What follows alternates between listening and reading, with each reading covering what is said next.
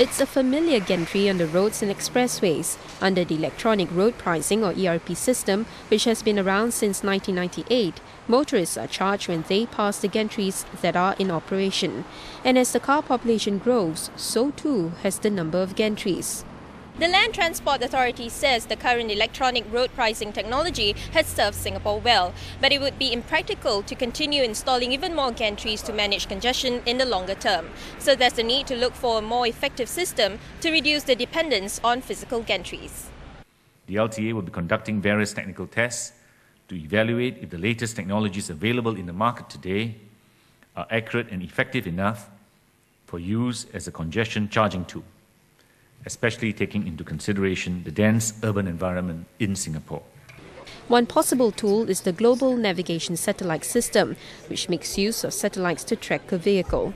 Experts believe it's a more flexible and fairer system for road users.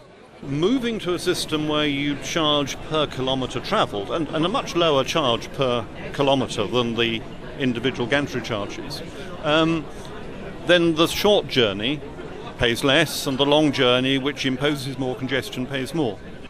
It should also be fairly easy to get the system in place.